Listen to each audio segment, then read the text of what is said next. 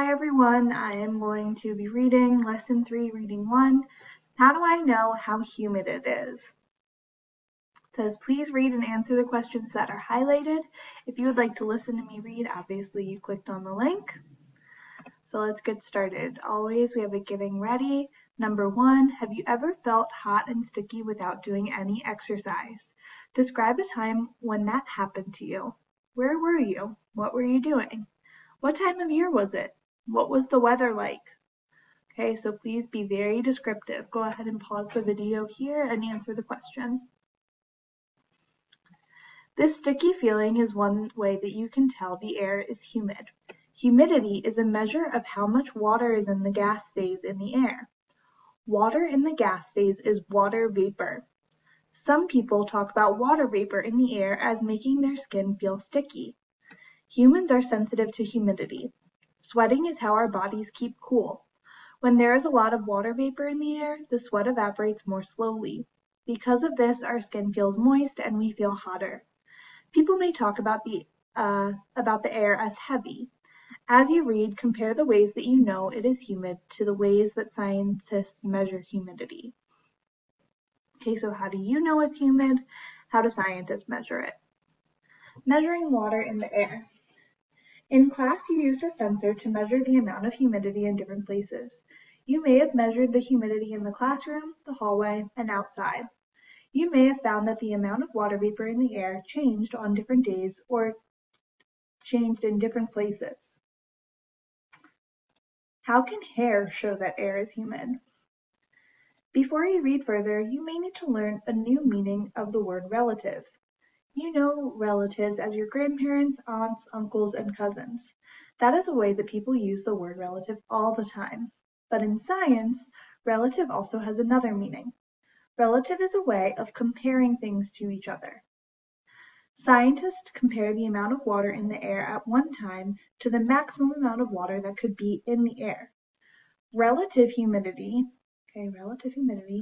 is a way of talking about how much water is in the air compared to how much could be in the air. As the amount of water in the air increases, so does the relative humidity. You might hear on a weather report that the humidity is 60%.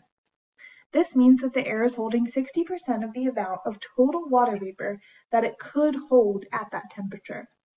As air gets warmer, it can hold more water vapor. The maximum amount of water vapor that air can hold depends on temperature. A hygrometer is an instrument used to measure relative humidity. The sensor you used in class, which is the sensor that I actually used, is one kind of hygrometer. Next, you will read about a hygrometer that uses hair to determine whether there is water vapor in the air. Have you ever had a bad hair day? Some people call it a bad hair day when their hair is frizzy and sticks up everywhere. Those people can use their hair to know something about how humid the air is. Every strand of hair can be shorter or longer depending on the humidity.